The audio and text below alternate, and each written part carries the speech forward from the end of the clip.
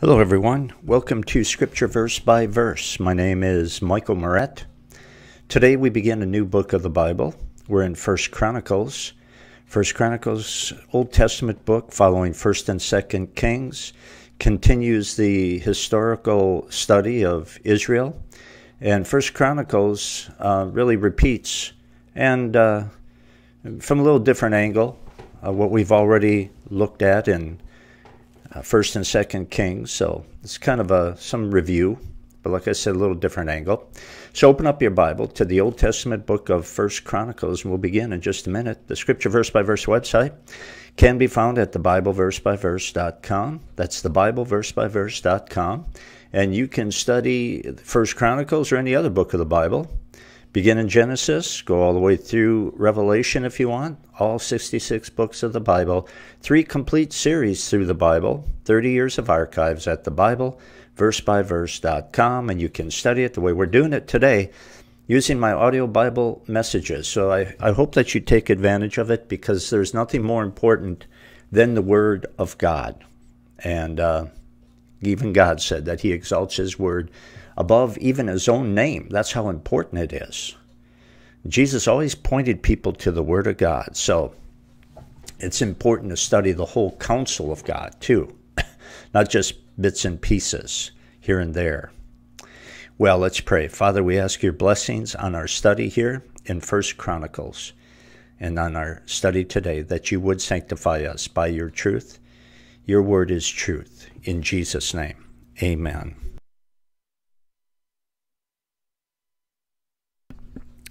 Okay, now to begin, well, let's read just the first few verses, and we'll see where this is headed. Begins way back in the beginning with Adam. Chronicles is a genealogy. A lot of it is, at least the first 9 chapters. And it begins Adam, Seth, Enosh, Kenan, Mahalalel, Jared, Enoch, Methuselah, Lamech, Noah, Shem, Ham, Japheth. Let's stop there. This is one of the few places in Scripture where I will deviate from verse by verse and just summarize. And you will thank me. Because chapters 1 through 9 trace the genealogy of God's Old Testament people, Israel, beginning from Adam, going to the restoration after the exile that we looked at in 2 Kings, when they were exiled into Babylon. Because of their sin, just by way of review, because of their sin, the nation had been conquered by Babylon. When they were conquered, the Holy Temple was destroyed, and they had no king from David's family on the throne when they returned. So the purpose for this book is to show the restored people of Israel, is to show them their continuity with their past. They were gone in exile for 70 years. Chronicles lists the genealogy to show that the nation and their people were still intact. The records were still there. And we pick up our study in chapter 10 after this genealogy. And we're going to pick it up right before David comes to power. We're going to pick it up during the last days of King Saul, Israel's first king, and his death. How he was defeated by the Philistines. So let's pick it up in chapter 10, verse 1. Now the Philistines, if you've been with us from the beginning, you know the Philistines were Israel's arch enemies. These guys were scuffling all the time. And it says the Philistines fought against Israel. And the men of Israel fled from before the Philistines and fell down slain in Mount Gilboa. Now, whenever you see in the Old Testament God's people losing a war or losing a battle, mark this down. It's not because they were outnumbered. It's not because they were outgunned. It's because Israel was not walking with the Lord. Otherwise, they would never lose a battle because God would fight for them. Well, they're being routed by the Philistines because their king Saul is an ungodly man, and the people were suffering because of it. And so we see that. They were being routed by the Philistines. The Israelites tried to escape, but instead many were wounded and many were killed. And we see in verse 2, and the Philistines followed hard after Saul and after his sons. And the Philistines slew Jonathan and Abinadab and Melchishua, the sons of Saul. And the Philistines went after King Saul and his sons too. Above all, they wanted to destroy the royal line, to create chaos and confusion. Little did they know that God had already picked Saul's successor. And it was a different dynasty. It had nothing to do with the sons of Saul.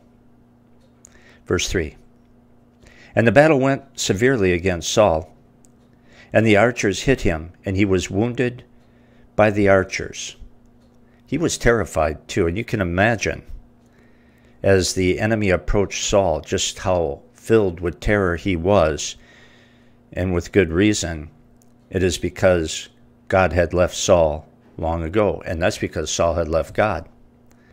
Saul was on his own with no help from God because Saul turned his back on God. Now, if he would have turned back to God and repented, God probably would have helped him here. If nothing else, he would know that God was on his side. At least he had peace. He would have peace with God no matter what happened. But he didn't have God in his life. So you don't have God in your life and you're faced with death, you are in trouble. You got to live your life with the moment of your death in mind, and govern your life with the moment of your death in mind. Prepare for it. I got saved 38 years ago as I make this program. And for 38 years, I've been living my life with my death in mind. Doing my best. I haven't always succeeded, but that's been my goal. Verse 4. Then said Saul to his armor-bearer, Draw thy sword, and thrust me through with it, lest these uncircumcised come and abuse me. But his armor-bearer would not, for he was very much afraid. So Saul took the sword and fell upon it. Saul didn't want the enemy to abuse him. Maybe he thought they were going to torture him, mock him, or some other such thing before they killed him. He didn't want that, so he asked his armor-bearer, his assistant, to kill him. His assistant wouldn't do it, because even though he was a wretched, miserable king, he was still God's anointed, and he would not do it. He would not commit murder. No mercy death here. And so Saul committed suicide. Checked out that way. Verse 5. And when his armor-bearer saw that Saul was dead, he fell likewise on his sword, and he died. Well, Saul, he's under a lot of pressure. Suicide is a sin. People commit suicide for a lot of reasons.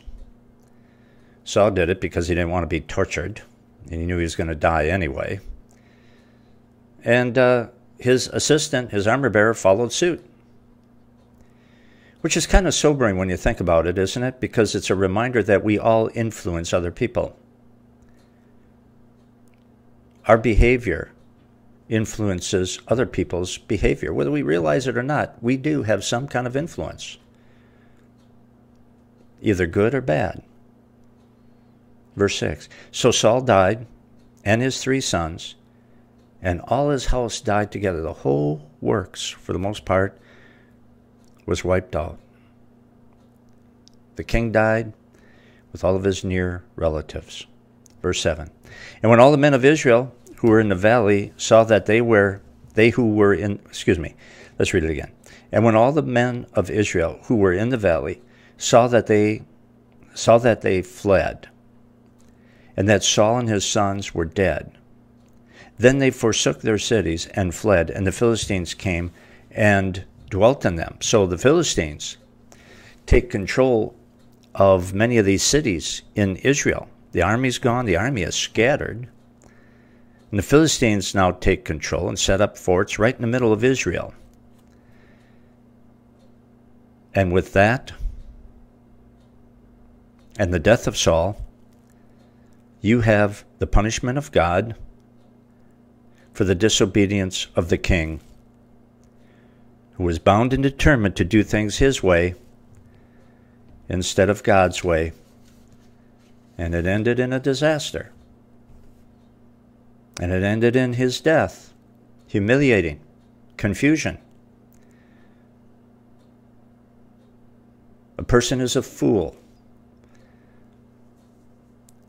to determine within themselves to live their way instead of God's way. It's going to end in disaster.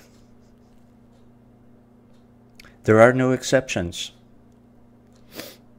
It is the most ridiculous, the most stupid thing in the world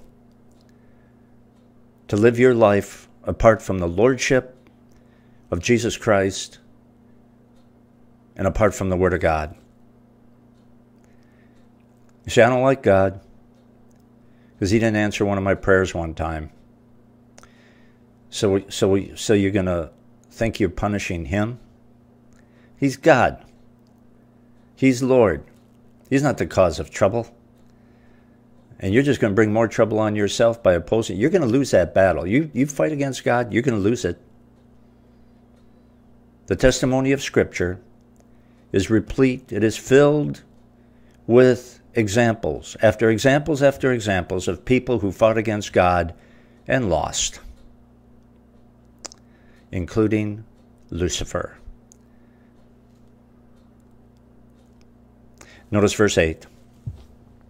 And it came to pass on the next day, when the Philistines came to strip the slain, that they found Saul and his sons fallen in Mount Gilboa. So the battle is over. The Philistines take it easy. They come out the next day. They go into the battlefield, and they're searching through the bodies of the dead Israelites, looking for valuables, anything they can take as spoils of war. And boy, they found themselves a couple of bonuses, or a few bonuses. They searched the dead Israeli soldiers, and they got a real bonus when they discovered that among the dead was King Saul and his sons. Verse 9. And when they had stripped him, talking about Saul, the king, they took his head and his armor-bearer and sent into the land of the Philistines round about to carry tidings unto their idols and to the people. So the Philistines, completely mistaken about how this happened, they praised their idols for their victory over King Saul and Israel. Little did they know that Saul's defeat had nothing in the world to do with their gods beating up Israel's gods, but that's what they thought. Saul's defeat, Israel's defeat, was allowed by God as punishment for Saul's sin. That's what it amounted to. That's it. Verse 10. And they put his armor in the house of their gods and fastened his head in the temple of Dagon. So they took Saul's armor and his head, and they put it in the temple of their false god, Dagon, thinking that it was somehow sort of like a trophy for their nothing god, Dagon. That's what they believed. Verse 11. And when all Jabesh-Gilead heard all that the Philistines had done to Saul. Jabesh-Gilead, by the way, was a city, an Israelite city, that was outside the mainland of Israel, east of the Jordan River. Remember, there were 2.5 tribes that settled east of the Jordan River before they crossed and entered into the Holy Land proper. Jabesh-Gilead was one of those cities on the east side of the river. They heard what happened to Saul and his sons. And it says in verse 12, they arose, all the valiant men, and took away the body of Saul, and the bodies of his sons, and brought them to Jabesh, and buried their bones under the oak of Jabesh, and fasted 7 days. And the 7 days were a sign of mourning. Verse 13, so Saul died for his transgression, which he committed against the Lord, even against the word of the Lord, which he kept not, and also for asking counsel of a medium to inquire of her. When Saul got word that he was going to lose the battle against the Philistines, he should have repented. Or he knew he was in hot water before he even got word about that. And he went and he consulted a medium, which God had outlawed. The sin to go to a medium or to a cultist or something like that. That's all sin. God hates that stuff.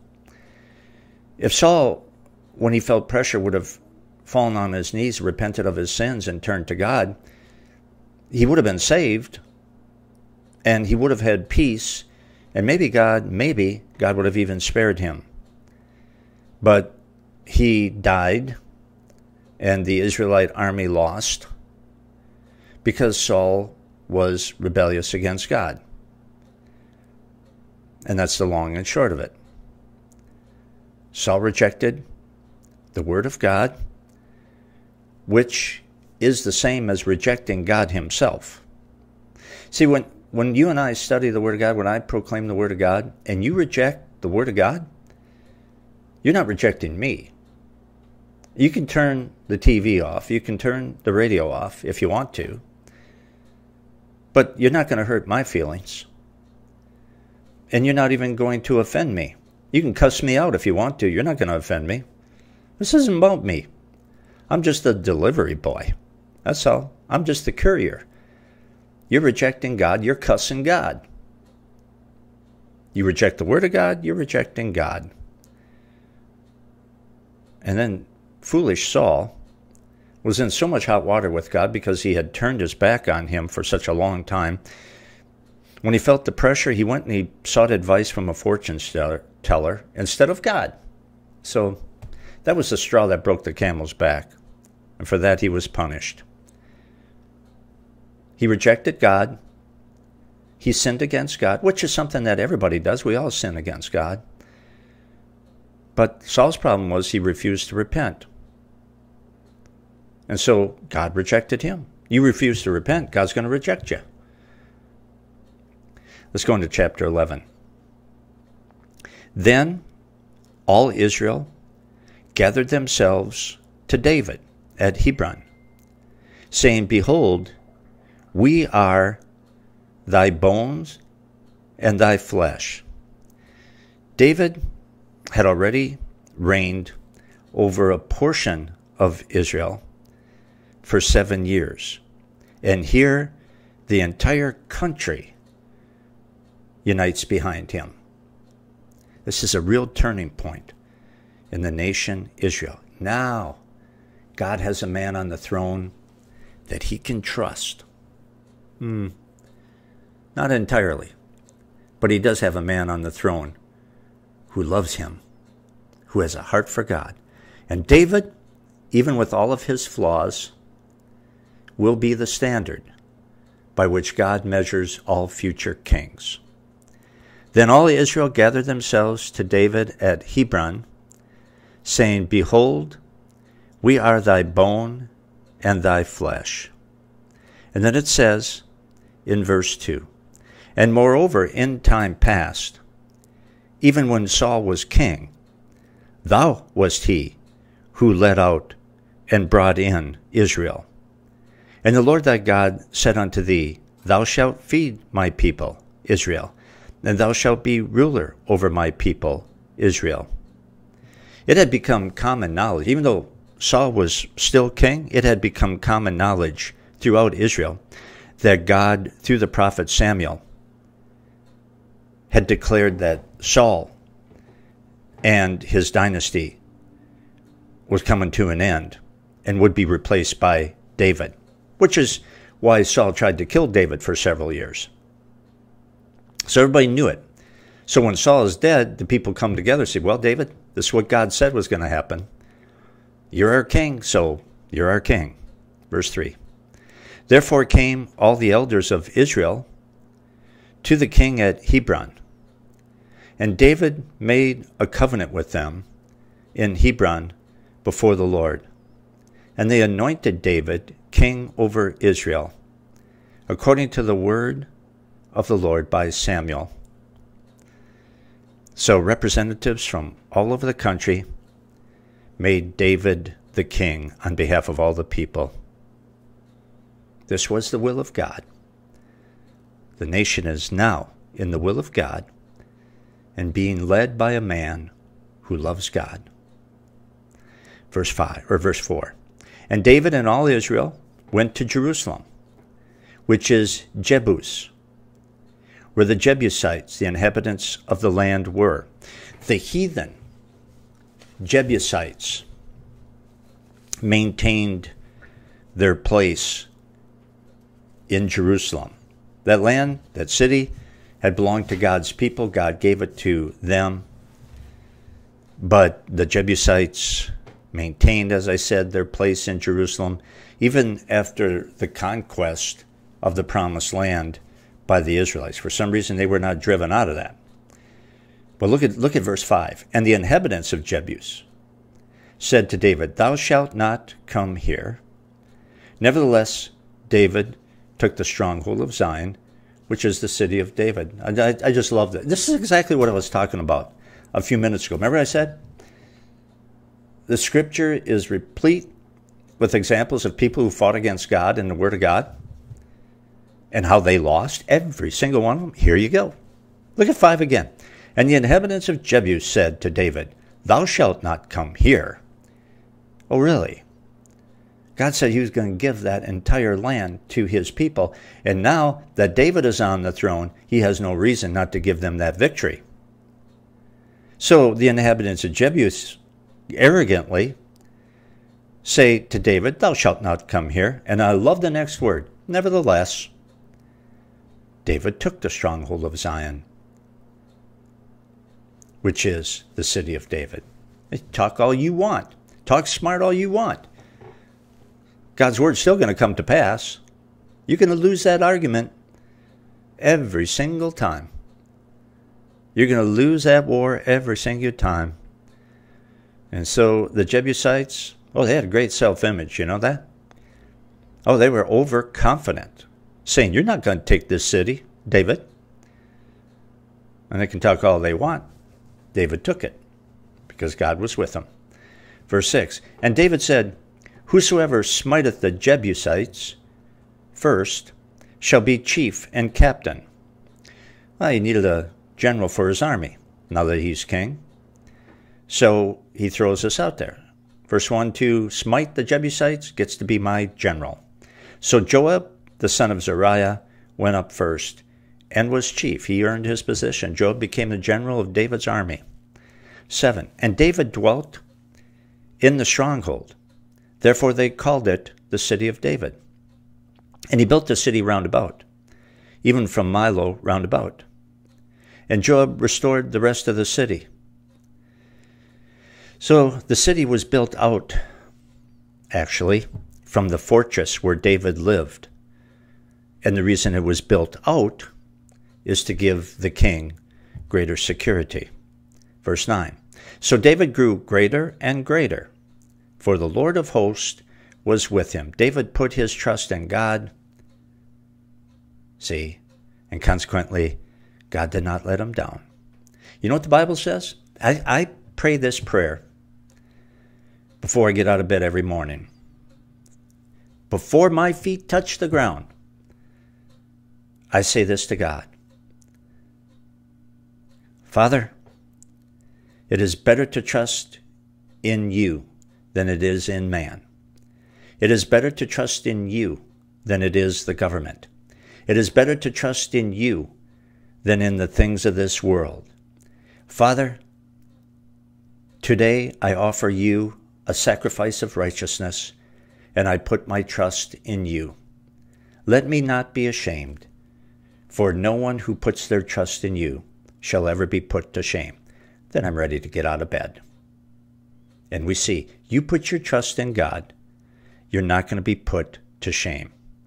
Again, verse 9, so David grew greater and greater, for the Lord of hosts was with him. David put his trust in God. He obeyed God. He offered God a sacrifice of righteousness. He obeyed God. He put his trust in God, and consequently, God did not let him down, and God will not let you down either. Verse 10, these also are the chief of the mighty men whom David had, who strengthened themselves with him in his kingdom, and with all Israel, to make him king, according to the word of the Lord concerning Israel. So David's mighty men were the great soldiers who stood with him throughout his entire reign. He could trust them. And I'm not going to read all these names because it's really just another list of names of David's mighty men that he could count on. And the rest of this chapter does list that elite group of men, his soldiers, known as his mighty men. So if you ever want to know who they are, you can check it out. I'm going to skip chapter 11, therefore, and I'm going to go to chapter 12. But you know what I'm going to do? We're going to begin the meat of this book in chapter 12. We've just kind of laid the foundation, okay? So next time we'll get into the meat, and I think you're going to like it. I think you're going to have fun. It's the Word of God. It's the greatest thing on earth. But we're going to stop right here. It's a good place to stop.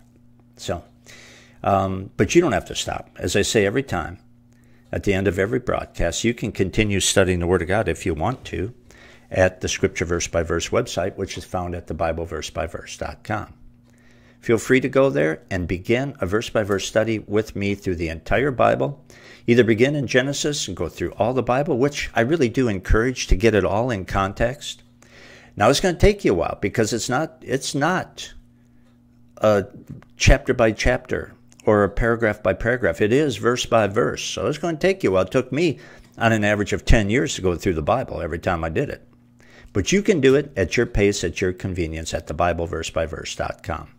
And if the Word of God is a blessing to you, as I say on every broadcast, please remember, I'm not underwritten by a large church or denomination.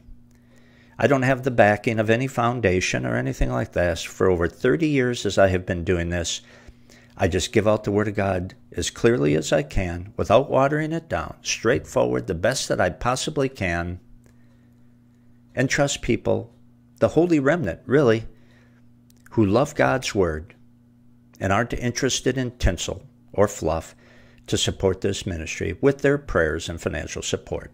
So I would appreciate both of those, believe me.